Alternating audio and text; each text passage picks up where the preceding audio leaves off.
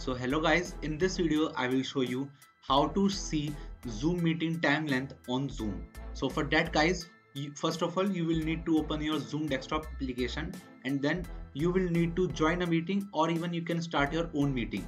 But before that you guys have to get on this top right section and you guys can see this settings icon. Now just select this settings icon. So now you guys get into this general option.